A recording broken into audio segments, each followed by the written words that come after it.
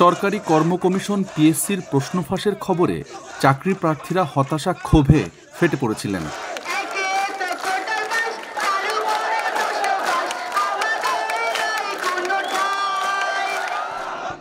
এমন স্লোগানে রাস্তায় নেমে আসেন তারা।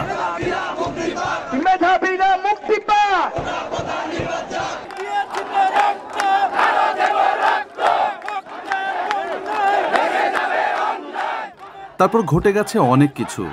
নতুন বাস্তবতায় বেকারদের প্রত্যাশা ছিল নিয়োগ পদ্ধতিরও সংস্কার, অন্যায়কে ধামাচাপা দেওয়ার সংস্কৃতি বদলের, কিন্তু সে প্রত্যাশা পূরণের কত দূর? এ যেন সর্ষের ভেতরে ভূত। এবার ফাঁস হলো সরকারি কর্ম কমিশন পিএসসির নিয়োগ পরীক্ষার প্রশ্ন। রেলওয়ের ৫১৬টি পদের নিয়োগ পরীক্ষায় এই ঘটনাটি ঘটে। রেলওয়ে নিয়োগ পরীক্ষার প্রশ্ন ফাঁস নিয়ে চ্যানেল 24-এর করা এই প্রতিবেদনটি গত ৭ জুলাই প্রচারের পর চারদিকে তীব্র সমালোচনা শুরু হয়। কিন্তু পিএসসির শিকার তো দূরের কথা, প্রক্রিয়া পদ্ধতিগতভাবে প্রশ্ন ফাঁস অসম্ভব। সাংবাদিক ডেকে এমন কথা জানায়, এইটা একমাত্র আল্লাহ ছাড়া লটারির আগে এর যে ৩ নাম্বার উঠবে কারো পক্ষে সম্ভব না। এরপর এই প্রশ্ন ফাঁস নিয়ে সার্চলাইটের পর্বে বিস্তারিত অনুসন্ধান প্রচারের পর অনেকটা বাধ্য হয়েই তদন্ত কমিটি বসায় পিএসসি। এটা যে লোক দেখানো ছিল সেটি তাদের রিপোর্ট জমা হওয়ার পর পরিষ্কার হয়। প্রশ্নপত্র ফাঁস বিষয়ে যে কমিটি করা হয়েছিল সেটি তারা আমাদেরকে পড়ে শুনিয়েছেন, আমাদের সচিবালয়ে পরিপূর্ণ বিষয়টা পড়ে শুনিয়েছেন। তারা প্রশ্নপত্র ফাঁসে কোনো প্রমাণ পান নাই। এমন তদন্ত প্রতিবেদন নিয়ে প্রশ্ন তোলেন বৈষম্য বিরোধী ছাত্র আন্দোলনের সমন্বয়করাও। সবচেয়ে হাস্যকর এবং ভণ্ডামি মার্কা একটি ব্যাপার হচ্ছে যে ওই পিএসসির যাদের বিরুদ্ধে এই অভিযোগটি প্রশ্ন ফাঁসের, তাদের ওই পিএসসির সদস্য বা তাদের সংশ্লিষ্ট ব্যক্তিদেরকে দিয়ে এই তদন্ত কমিটি বানানো হয়েছে। মানে যেখানে চোর খুঁজে পাওয়ার কথা সেখানকে দিয়ে আসলে চোর খুঁজে পাওয়ার কমিটি করা হচ্ছে। আমরা সবসময় প্রশ্ন ফাঁসের বিপক্ষে কথা বলে এসেছি। আমরা চাইবো যে তদন্ত কমিটি এমন এক তদন্ত কমিটি হবে যারা সুস্থতার সঙ্গে স্বচ্ছতার সঙ্গে কাজগুলো সম্পাদন করবে। তবে আমরা অনুসন্ধানে খুঁজে পেয়েছি পিএসসির এই অবস্থান নতুন নয়, এই ইতিহাস অনেক পুরনো।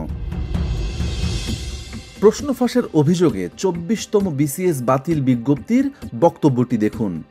প্রশ্ন ফাঁসের প্রমাণ না পাওয়া সত্ত্বেও পিএসসি পরীক্ষাটি বাতিল ঘোষণা করছে। ২৫তম বিসিএসেও অভিযোগ ওঠে, সেটি বাতিল না হলেও বাতিল করতে হয় ২৭তম বিসিএস। স্থগিত হয় ৩৩তমের লিখিত পরীক্ষা। সেই বিজ্ঞপ্তিতেও প্রশ্ন ফাঁস নয়, উল্লেখ ছিল অনিবার্য কারণের কথা। প্রতিবারই কেন এমন অস্বীকার, সে কারণ খুঁজতে গিয়ে আমরা পিএসসির সাবেক এই সদস্যের সাথে যোগাযোগ করি। পিএসসির নিয়োগ পরীক্ষাগুলোয় প্রশ্ন ফাঁসের অভিযোগ খতিয়ে দেখার গোপন একটি তদন্তের দায়িত্বেও ছিলেন তিনি। আমি দেখতে পেয়েছিলাম যে পিএসসিতে যে পরীক্ষাগুলো হয় সেগুলোর প্রশ্ন ফাঁসের একটা জায়গা দাঁড়িয়ে যায়। ২ নম্বর হচ্ছে পরীক্ষার খাতা দেখার সময় এক ধরনের পক্ষপাত দুষ্ট ব্যক্তিদের কাছে পাঠিয়ে দেওয়া হয়। তৃতীয় যেটা ঘটছিল সেটা হচ্ছে ভাইবার ক্ষেত্রে ভয়ানক একটা চৌর্যবৃত্তি। ভাইবার নাম্বারগুলো দিয়ে সেটাকে পরে বদলানো হচ্ছিল, ৪০ থেকে ১৮০ করা হয়েছিল। এগুলো সব আমি ইনভেস্টিগেট করে আগেরগুলো প্রত্যেকটির প্রমাণ আমি হাজির করেছিলাম। ঢাকা বিশ্ববিদ্যালয়ের সাবেক এই অধ্যাপক পিএসসিতে প্রশ্ন ফাঁস সহ নানা অনিয়মের প্রমাণই কেবল পাননি, খুঁজেও বের করেছিলেন কারা এর সাথে জড়িত। এই প্রশ্নটা পাওয়ার জন্য পিএসসির অভ্যন্তরীণ চক্রটা, যার একটা আবেদ আলী, সে তো গাড়ির চালক, আবেদ আলী কোনো দিন ওই প্রশ্ন পড়তে পারবে না, বুঝতে পারবে না, জানতে পারবে না যতক্ষণ পর্যন্ত কম্পিউটার অপারেটর তার পেছনে থাকে, যতক্ষণ পর্যন্ত সংশ্লিষ্ট অফিসারদের একটা চক্র তার পেছনে থাকে, যতক্ষণ পর্যন্ত না একজন মেম্বার অসাবধান হন। কিন্তু তার সেই রিপোর্ট আমলে নেওয়া হয়নি, উল্টো হেনস্থার শিকার হন তিনি। এইভাবে কি পিএসসি চলে?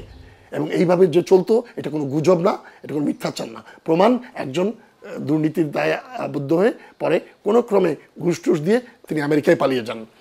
এইটি কিন্তু সাংঘাতিক জিনিস। এবং সেই ব্যক্তিকে আমি হাতে নাতে ধরেছিলাম। সেই ব্যক্তি অত্যন্ত নিরীহ গোছের ভাব দেখান, কিন্তু তারাই কিন্তু ড্রাইভার সবাইকে এঙ্গেজ করেছিলেন এবং আমি লাঞ্ছিত হয়েছিলাম। কিছু আসে যায় না, কারণ এটাই তো আমার পুরস্কার হওয়ার কথা ছিল। এই ব্যক্তি ছিলেন সেই গাড়ি চালক যিনি অধ্যাপক হাসানুজ্জামানের উপর আক্রমণের নেতৃত্ব দিয়েছিলেন। নিশ্চয়ই এই আবেদ আলীকে আপনাদের চিনতে অসুবিধা হচ্ছে না। তিনি নিজেই আমাদের কাছে স্বীকার করেছেন কিভাবে প্রশ্ন ফাঁসে জড়িত ছিলেন। দুইটা 33 আছে 3টা আর 27 ছিল 2টা। অর্থাৎ আবেদ আলীকে সে সময় অধ্যাপক হাসানুজ্জামানের প্রতিবেদনের ভিত্তিতে থামানো গেলে প্রশ্ন ফাঁসও হয়তো বন্ধ করা যেত, কিন্তু পিএসসি তখন আবেদ আলীদের না সরিয়ে এমন পরিস্থিতি তৈরি করে যাতে হাসানুজ্জামানকেই সরে যেতে হয়। প্রশ্ন ফাঁস নিয়ে বছরের পর বছর পিএসসির এমন নির্লিপ্ততা ভাঙার চেষ্টায় এবার নতুন তথ্য প্রমাণ নিয়ে হাজির হয়েছি আমরা। এই অনুসন্ধানে আমরা দেখাবো পিএসসির কারণে প্রশ্ন ফাঁস চক্রটি কিভাবে দিনে দিনে ডালপালা মেলেছে এবং সেটি কত দূর গড়িয়েছে।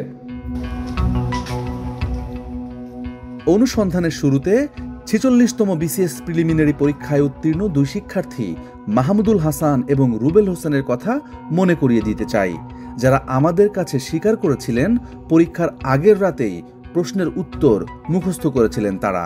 46 বিসিএসের প্রশ্ন মোহাম্মদপুরে পাঠালো, মোহাম্মদপুর থেকে আমাকে একটা বাসায় নিয়ে গেল। বাসায় নিয়ে যাওয়ার পরে ওখানে আমাকে সকালের দিকে 200 মার্কের এমসিকিউ দিল, ওইটা আমি পড়লাম। পড়ার পরে হলে গিয়ে দেখি কমন পড়ছে।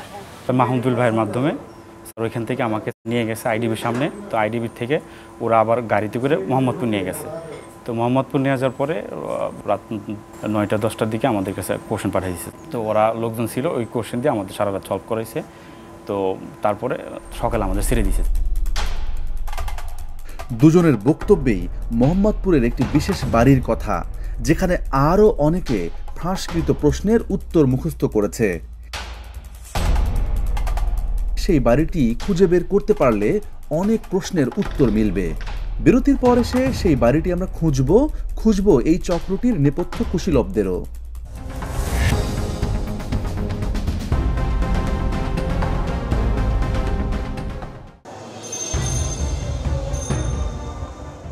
রাজধানীর মোহাম্মদপুর এই এলাকার কোনো একটি বাড়িতে বিসিএসের ফাঁস করা প্রশ্ন দিয়ে সেগুলো মুখস্থ করানো হয়েছিল। আমাদের সাথে আছেন পরীক্ষার্থী মাহমুদুল। আদাবরের বায়তুল আমান হাউজিংয়ের 12 নম্বর সড়কের এই বাড়িটি বেসরকারি উন্নয়ন সংস্থা পদক্ষেপের কার্যালয়। মাহমুদুল জানান 25 এপ্রিল অর্থাৎ 46তম বিসিএস পরীক্ষার আগে তাকে এখানে এই কনফারেন্স রুমে প্রশ্ন পড়ানো হয়েছিল। সেদিন কনফারেন্স রুম কারা ভাড়া নিয়েছিলেন রেজিস্টার দেখে সেটি জানান সংস্থাটির ম্যানেজার।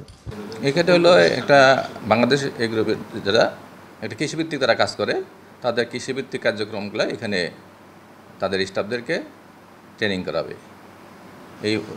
এই ভিত্তিতে তারা আমাদের কাছে ভাড়া নিছে। আমাদের ভেন্যুতে তারা প্রোগ্রাম করছে এবং আবাসিকে কিছু ছিল। বাংলাদেশ অ্যাগ্রোভেটের একটি ভিজিটিং কার্ড পেলাম, সেখানে জেনারেল ম্যানেজার আল মামুনের নাম ও ফোন নাম্বার রয়েছে।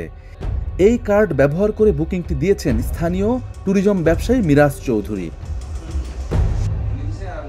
ম্যানেজারই মিরাজকে ডেকে আনলেন।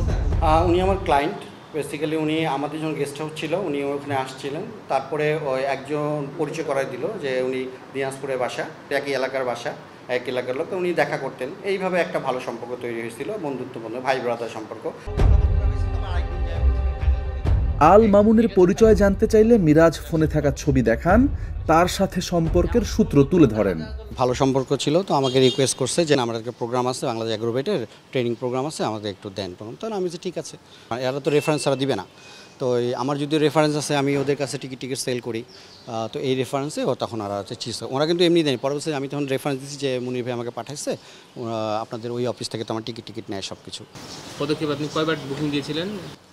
আমি একবার নিজে দিচ্ছি, আরেকবার ওনারা আসে দিচ্ছে ওই রেফারেন্স, সেকেন্ড টাইম। শুধু পদক্ষেপই নয়, আল মামুনের অনুরোধে পাশের আরেকটি উন্নয়ন সংস্থায় মিলনায়তন ও কক্ষ ভাড়া করে দিয়েছিলেন মিরাজ, সেখানেও নিয়ে গেলেন তিনি। আমি তো বলছি এইটা বুকিং তো উনি দিয়েছে, এটা বললো তো। 2 জুলাই থেকে 4 জুলাই রাত, এই 3 দিনে প্রায় 100 জনের জন্য এই প্রতিষ্ঠানের সবগুলো রুম ও কনফারেন্স হল ভাড়া করে দেন মিরাজ। অর্থাৎ এখানে এসে জানা গেল আল মামুন কেবল 46তম বিসিএসই নয়, 5 জুলাইয়ের রেলওয়ে নিয়োগ পরীক্ষার প্রশ্ন পড়িয়েছিলেন পরীক্ষার্থীদের। 3 জন না? ওরা কি 3 জন করেছিল নাকি আরো বেশি ছিল? না, ওরা তো বেশি গেস্ট ছিল, 95-90 এরকম ছিল, যেহেতু সেক্ষেত্রে দেখা গেছে যে ওরা লাগাই দিয়ে একসাথে একত্রে দিয়ে এদিকে 3-4 জন।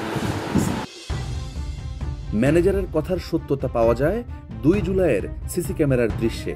শিক্ষার্থীদের সঙ্গে ঢুকতে দেখা যাচ্ছে মিরাজকে। খোঁজ করে জানা গেল প্রশ্ন ফাঁসে নাম প্রচারের পর থেকে গা ঢাকা দিয়েছেন মামুন। বারবার তাগাদা দেবার পরও যোগ না দেওয়ায় চাকরিও হারিয়েছেন তিনি। তার ব্যবহার করা মোবাইল নম্বরগুলো এখন বন্ধ। আল মামুন যোগদান করে তারপরে আর করেনি। আমি যেটা শুনছি সে হচ্ছে একদিন জয়েন করে আর আসে নাই। সে খুব সম্ভবত এনজিও নাকি কি চালায় বিভিন্ন মানে টাকা পয়সা লোক মনে হয় স্যার। জয়েন করে আর আসে নাই। পরবর্তীতে তার নামে বিভিন্ন সময় চিঠিপত্র দেওয়া হয়েছে অফিস থেকে এবং পার্সোনাল থেকেও দেওয়া হয়েছে, কিন্তু সে আর কন্টিনিউ করে নাই। এবং তারপরও হাল ছাড়িনি আমরা, ফিরে যাই পদক্ষেপের গেস্ট হাউজে, যেখানে 46তম বিসিএস এর প্রশ্ন পড়ানো হয়েছিল। উদ্ধার করি তাদের রেজিস্টার খাতাটি, যেখানে পরীক্ষার্থীদের নাম, ঠিকানা ও ফোন নম্বর দিতে হয়েছিল। সেই তালিকায় থাকা 100 জনের মধ্যে মাহমুদুল ও রুবেলের নামও আছে, যারা আগেই আমাদের কাছে প্রশ্ন পাবার কথা স্বীকার করেছেন। আমাদের কাছে থাকা অ্যাডমিট কার্ডের সাথে রেজিস্টারে পাওয়া নাম, ঠিকানা এবং ফোন নাম্বারে নিবন্ধিত জাতীয় পরিচয়পত্রের তথ্য মিলিয়ে 100 জনের মধ্যে 34 জনকে চিহ্নিত করতে পেরেছি আমরা, যারা 46তম বিসিএস এর প্রিলিমিনারি পরীক্ষার ফাঁস হওয়া প্রশ্নের উত্তর মুখস্থ করেছিলেন। এই তালিকা ধরে অনুসন্ধান চালাই, নম্বর ধরে যোগাযোগ করি, বেশিরভাগ নম্বরই বন্ধ পাই। 3 জনের সাথে কথা বলতে পারি। তবে ঠিকানা ধরে ফোনে যোগাযোগ করতে পারা সেই পরীক্ষার্থীদের বাড়িতে গেলে তারা এড়িয়ে যান। কয়েক দফা যোগাযোগ করা হলেও ক্যামেরার সামনে আসতে রাজি হননি। কামরুন নাজ জোসনা কয়তলায়? 3 তলা। আসসালামু আলাইকুম। আমি কথা বলবো, ভিতরে আসি।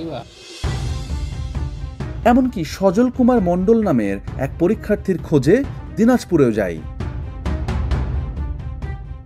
সব তথ্য প্রমাণ দেখানোর পরও সজল নিজের পরীক্ষার্থী পরিচয় এড়িয়ে যান, তবে চক্রের একজন সক্রিয় সদস্য বলে স্বীকার করেন। 45তম বিসিএস এ মামুন ভাইয়ের দ্বারা দিয়েছিলাম, মামুন ভাইয়ের সাথে সম্পর্ক ছিল। মামুন ভাইয়ের থেকে নাম্বার নিয়ে ওনারা যোগাযোগ করছে, মামুন ভাই ওনাদেরকে নিয়ে নেওয়ার পর ওনাদের সাথে কন্ট্রাক্ট হয়েছিল 22 লাখ, আর টাকা নিচ্ছিল 1,80,000। পরবর্তীতে আবার বিসিএসে বিসিএসে ওরা আমাকে বলছিল, নাম্বার চাইছে, নাম্বার দিচ্ছে, ওনাদের সঙ্গে যোগাযোগ করে দিচ্ছি। ওনারা পড়াশোনা করছে প্রায় 1000 প্রশ্ন, তার ভিতর থেকে ভোরবেলার দিক 200 প্রশ্ন কমাই দিচ্ছে, 800 প্রশ্ন। সজল আল মামুনের খোঁজ দিতে না পারলেও আবু সোলাইমান সোহেল নামের এক ব্যক্তির খোঁজ দেন, যিনি মামুনের ঘনিষ্ঠ বন্ধু। আমরা সেই সোহেলের সাথেও যোগাযোগ করি। নিজেকে মিরপুরের আবাসন ব্যবসায়ী পরিচয় দিলেও আড়ালে সোহেল প্রশ্ন ফাঁস চক্রে জড়িত। বিসিএস এর গল্প আমাকে মামুন বলছে 1.5 কোটি টাকা দিয়ে মাল কিনছে। মামুন মিজান থেকে মাল কিনছে আমাকে লুক দেওয়ার জন্য। আমি তখন 23টা লুক দিছি টোটাল। ও 1 লাখ টাকা করে চাইছে, আমি ওকে 60,000 টাকা অফার দিছি। 70,000 পরে ও 80,000-এ রাজি হয়েছে, ওরে আমি 80,000 করে টাকা দিছি। তারপর কাজ হয়ে গেছে। নিচে লুকগুলো হচ্ছে আইডিবি ভবন আগারগা থেকে। পরে ওরা বের হয়ে কি বললো আপনাকে? বের হয়ে বলছে হ্যাঁ জিনিস ওকে আছে। কয়টা আপনার পিলিতে টিকলো? কয়টা 23টার মধ্যে? 6টা বাদ পড়ছে। 6টা বাদ পড়ছে, 17টা টিকছে। হ্যাঁ হ্যাঁ হ্যাঁ। সোহেলের কাছ থেকে আল মামুনের খোঁজ না পেলেও চক্রের আরেক গুরুত্বপূর্ণ সদস্য মিজানের নাম পেলাম আমরা, যে মিজানের কাছ থেকে প্রশ্ন কিনেছিলেন আল মামুন, আর সেই প্রশ্ন মুখস্থ করিয়ে শিক্ষার্থীদের পরীক্ষার হলে পাঠানো হয়েছিল। সোহেলের সূত্র ধরে এই ব্যক্তিকে খুঁজে পাই আমরা। বিজি প্রেসের সাবেক কর্মচারী তিনি। মিজান একসময় তার গাড়ির ড্রাইভার ছিলেন। মিজানের ব্যাপারে কথা বলতে রাজি হলেও শর্ত দিলেন নাম পরিচয় গোপন রাখতে হবে। এটা আসলে মূল হচ্ছে এমডি মিজানুর রহমান মিজান। মিজানের সঙ্গে আমার অনেক আগের থেকেই পরিচয় ছিল। মিজান কি আপনার ড্রাইভার ছিল? কোনো এক সময় ছিল। মিজানের অর্থবিত্ত কেমন কি আছে এখন, বা কি করে? না, শুনি যে মানুষের কাছে নাকি অনেক টাকা পয়সা হয়েছে, এতটুকু জানি। প্রশ্ন ফাঁসে এই ব্যক্তিও জড়িত থাকতে পারেন, তবে এটা নিশ্চিত তার গাড়ি চালানোর সুবাদে বিজি প্রেসে অবাধে যাতায়াতের সুযোগ ছিল মিজানের। পরিচয় ছিল অনেকের সঙ্গেই, অর্থাৎ চক্রটি বিজি প্রেস থেকে প্রশ্ন ফাঁস করে থাকতে পারে। তদন্তে যার প্রমাণও পেয়েছিলেন সেই অধ্যাপক হাসানুজ্জামান। পিএসসির প্রশ্ন ফাঁস দুই জায়গা থেকে হতো। একটা হচ্ছে পিএসসির ভেতর থেকেই হয়ে যেত, ওই কম্পিউটার অপারেটরের জায়গা থেকে, আর আরেকটা জায়গা ফাঁস হতো, সেটা হচ্ছে বিজি প্রেস। এবং এই দুই জায়গায় মেম্বারদের কোনো সচেতনতা ছিল বলে আমার মনে হয় না। বিরতির পর ফিরে এসে বিজি প্রেসের দিকে নজর ফেরাবো, খুঁজে বের করব কারা কিভাবে নিরাপত্তা বেষ্টনীর ফোকর গোলে প্রশ্নপত্র ফাঁস করে।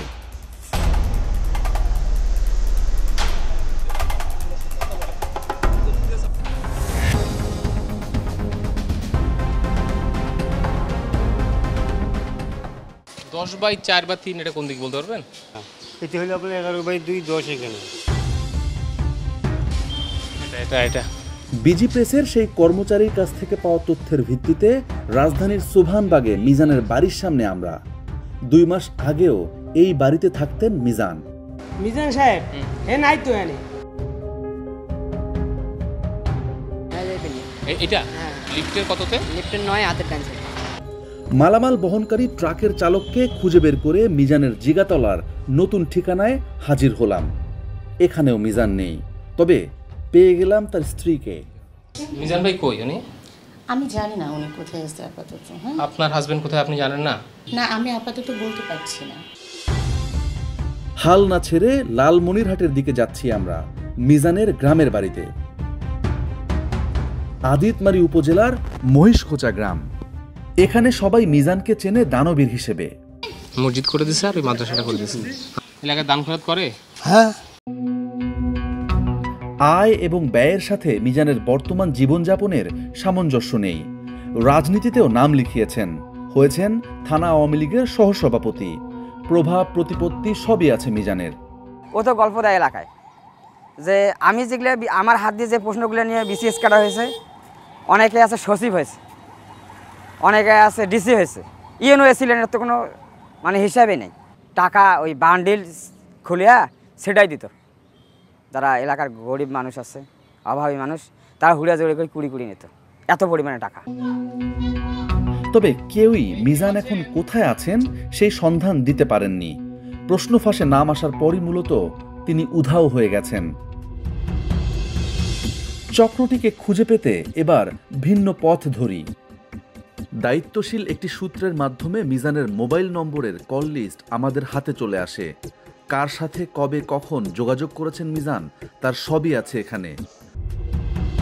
আমরা দেখতে পাই নিয়োগ পরীক্ষাগুলোর আগে অর্থাৎ মার্চ এবং এপ্রিলে 2টি নম্বরের সাথে প্রায় 250 বার কথা বলেছেন মিজান।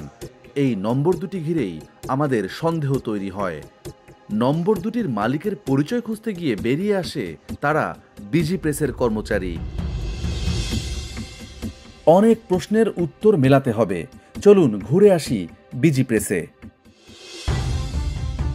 তেজগাঁও শিল্পাঞ্চলের বিশাল এলাকা জুড়ে বাংলাদেশ সরকারি মুদ্রণালয়, সংক্ষেপে বিজি প্রেস নামেই যাকে সবাই চেনে।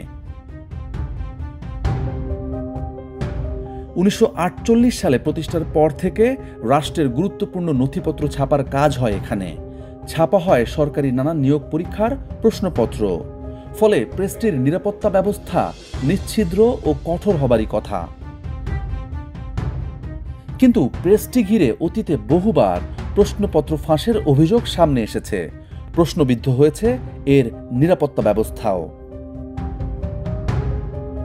মিজানের কল লিস্টের সূত্র ধরে এই প্রেসেই চাকুরি করা 2জন ব্যক্তিকে খুঁজছি আমরা।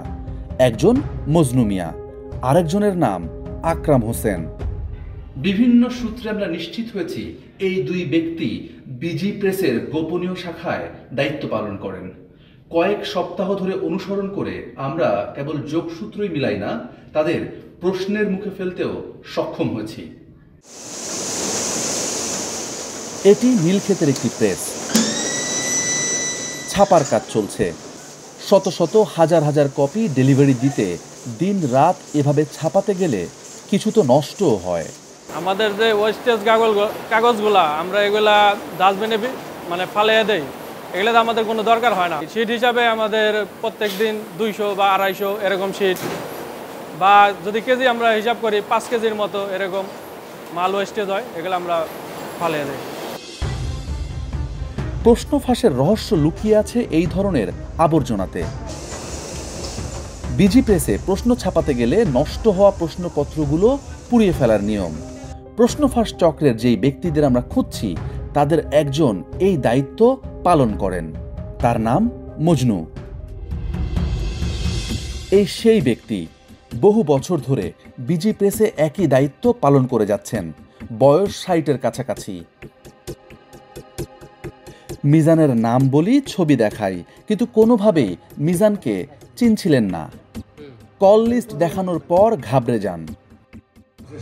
বাসার কথা বলছে, হয়তো আমি তো মোবাইল কখন ইউজ করি, অফিস আনি না, ভাত কল কল একটু কথা বলি। আপনার বউ কথা বলছে? হ্যাঁ জি। মিজানের কল লিস্ট থেকে পাওয়া আরেক ব্যক্তি এই প্রেসেরই বাইন্ডার, নাম আকরাম হোসেন। তাকেও খুঁজে বের করে প্রশ্নের মুখে ফেলি। আকরাম সব স্বীকার করে নেন। আমি এটিএম মোস্তফার সাথে কাজ করছি। এটিএম মোস্তফার সাথে কাজ করার পরে এরা চাচা ভাতিজা মিজান এবং এটিএম মোস্তফা, এই দুইজন, এদের ভিতরে দ্বন্দ্ব হয়। হওয়ার পরে দুইজন ভাগাভাগি হয়ে যায়। পরবর্তী টাইম এসে একা এসে আমার সাথে যোগাযোগ করার চেষ্টা করে। এক পর্যায়ে সে আমাকে এই লাইনে নিয়ে আসে। কত সাল থেকে কাজ শুরু করেন? এটা কাছাকাছি সাল বলেন। কাছাকাছি বলতে 2008-9 বা 10 এরকম হইতে পারে নাকি। কি বললো যে আমি আবার কাজ শুরু করব, হেল্প করো, আমাকে একটু হেল্প করেন, এরকম একটা কাগজ দিয়েন। আমি তো এত বুঝতাম না, প্রিলিমিনারি বাছাইয়ের একটা কাগজ দিয়েন। লিখিত তো আপনারা দেন? হ্যাঁ, লিখিত দিছি। এখন কোন কোন বিসিএস আপনার মনে আছে? না, আমার মনে নাই। আপনাকে কত টাকা করে মিজান দিত আর দিত, আপনার এটিএম দিত? ওই যে 2 লাখ, 3 লাখ, 2.5 লাখ, এই পর্যন্ত 1.5 লাখ। কিন্তু আপনার অ্যাকাউন্টে তো অনেক টাকা লেনদেন আছে। এরকমই দিত 3-4 লাখ। অর্থাৎ মজনু ও আকরাম দুজনে মিলে এই কারবার করত। সত্যতা জানতে এবার আকরামের মুখোমুখি করি মজনুকে। আপনার সাথে আমার লেনদেন প্রথম থেকে শেষ হয়েছে, এরপরের থেকে যদি আপনি করে থাকেন সেটা বলেন। মজনুর এবার কোনো উপায় ছিল না, মুখ খুলতে শুরু করলেন তিনি। জানালেন কিভাবে 46তম বিসিএস সহ পিএসসির নিয়োগ পরীক্ষার প্রশ্ন ফাঁস করতেন তিনি। কিভাবে করেন কাজটা একটু বলেন তো আমাকে সংক্ষেপে। ডাস্ট আছে যে ময়লা, ময়লা সাই বের হয় না, সাই থেকে বের হইতে। কিন্তু ময়লা তো সব ধ্বংস করার নিয়ম, সেটা করে না। সত্য কথা আপনি বলছেন, আমি টুকাই লইছি স্যার, আমি খুঁজে লইছি স্যার। কখন? বাধাইয়ের আগে না পরে? কোন বাধাই করার আগে স্যার। বাধাই করার আগে। কতদিন ধরে ছাপা হয় প্রশ্নগুলো? ছাপা হয় তো প্রায় স্যার 15 দিন, 20 দিন, 1 মাস লাগে। এটা তো অনেকগুলো একসাথে, একটা খাতার মতন। আমি বলি একসাথে তো বের করি না স্যার। মনে করেন একদিন একটা, 2 দিনে 2টা, 3 দিনে 3টা স্যার। সত্য কথা এইভাবে বের করি। একটা কারোটা মুড়াইলে ছুট হয় না স্যার। যদি সবগুলো সেটই বের করেন তাহলে 4টা সেট হলে 4 দিনে বের করেন, প্রতিদিন একটা করে। জি জি। সর্বশেষ বিসিএস এরটা পরীক্ষা হলো 26 তারিখে, 26 এপ্রিল। আপনাদের এখানে ছাপার কাজ শেষ হলো এপ্রিলের কয় তারিখে? মানে কাজ শেষ করার পরে পরীক্ষার বেশ কয়েকদিন আগে মালটা ডেলিভারি হয় আর কি। মিজানকে কোথায় ডেকে নিয়ে মালটা দেন? মিজান এই আশপাশে থাকতো, আসতো। আমার বাসার পাশাপাশি জায়গা আছে, সেখানে আসতো। প্রশ্ন হচ্ছে, বিজি প্রেসের মতো কেপিআই স্থাপনার নিরাপত্তা ব্যবস্থা ভেদ করে কিভাবে প্রশ্ন ফাঁস করা হতো? উত্তর পেতে আবারও আকরামের সাথে যোগাযোগ করি আমরা। জিনিস রাখার যে টলিগুলি আছে, টলিগুলিতে রাখতো। এগুলিতে রাখার পর ওখান থেকে সংগ্রহ করিয়ে বাথরুমে রেখে দিতাম, আর ছুটির টাইমে নিয়ে আসতাম 2 রানের মাঝখানে। বন্ধ করতে হলে উন্নত মানের ইলেকট্রনিক ডিভাইস ব্যবহার করতে হবে, যাতে স্ক্যানারের মাধ্যমে যাতে সারা শরীরে কি আছে কোনো ক্ষুদ্র থেকে ক্ষুদ্র কোনো ডিভাইস যেন সেখানে প্রবেশ করার সময় নিতে পারে না, আর বের হওয়ার সময় যেন না পারে, এবং যদি কেউ করে যেন ধরা পড়ে। 24 ঘন্টা সিসি ক্যামেরা চলে না। সকালে যখন অফিস আওয়ার 7টা বাজে বা 9টা বাজে, তখন 9টা বাজে আসলে 9টা বাজে তখন ওপেন করে।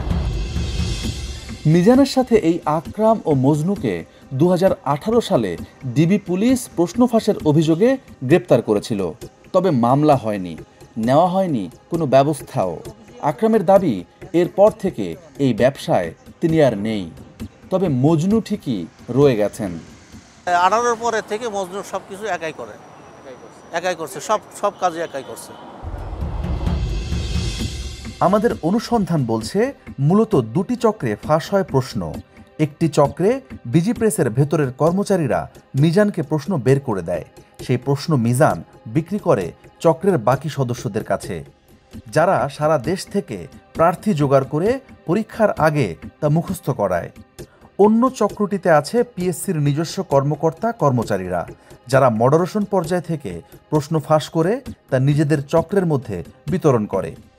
আর এই দুই চক্রের মাধ্যমেই গত 1 যুগেরও বেশি সময় ধরে একটি দুটি নয় ফাঁস হচ্ছে সরকারি নিয়োগের প্রায় সব পরীক্ষারই প্রশ্নপত্র।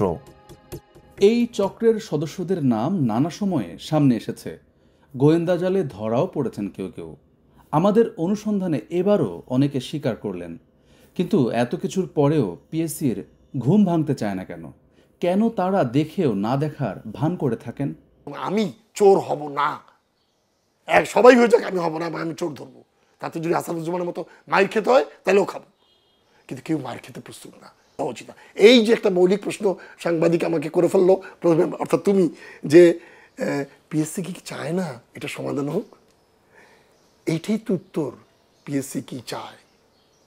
সে যদি চায় তাহলে সমাধান হবে, সে যদি না চায় তাহলে সমাধান হবে না। অনুসন্ধানে পাওয়া তথ্য প্রমাণ ও পিএসসিকে ঘিরে তৈরি হওয়া প্রশ্ন নিয়ে আমরা প্রতিষ্ঠানটির যুগ্ম সচিব ডক্টর আব্দুল আলিম খান সহ অনেকের সাথেই একাধিকবার যোগাযোগ করি, তাদের কেউই আমাদের সাড়া দেননি। নতুন নিয়োগ পাওয়া চেয়ারম্যান অধ্যাপক মোবাশ্বের মনমের সঙ্গেও আমরা একাধিকবার কথা বলার চেষ্টা করেছি। তারপরে আপনাকে সেই বিষয়ে আরো বিস্তারিত 2 সপ্তাহ অপেক্ষা করেও আমাদেরকে তিনি আর ডেকে নেননি, বক্তব্য পাওয়া যায়নি তার। প্রশ্ন ফাঁস ঘটনাকে অস্বীকার করে সেটি যে বন্ধ করা যাবে না, 2 দশকের ঘটনা পর্যালোচনা করলে তা পরিষ্কার হয়। এভাবে নিজেদের ভাবমূর্তিও ধরে রাখতে পারবে না পিএসসি, বরং জনমনে দিন দিন বাড়বে সংশয়, সন্দেহ আর অবিশ্বাস। প্রশ্ন ফাঁসের সুবিধা নিয়ে কতজন নিয়োগ পেয়েছেন সেই অনুসন্ধানে আমরা এখনো যাইনি, তবে প্রশ্ন ফাঁস কিভাবে হয়, কারা করে সেটি এবার দেখাতে চেয়েছি, যাতে প্রশ্ন ফাঁস বন্ধ হয়, মেধার ভিত্তিতে যোগ্যরা জায়গা করে নিতে পারে রাষ্ট্র কাঠামোতে। তবে মেধাবীদের অধিকার হরণ করে যারা সুবিধা নিয়েছেন তাদের ঘিরে আমাদের অনুসন্ধান আগামীতেও অব্যাহত থাকবে। ফিরব আরও অনেক নতুন তথ্য নিয়ে।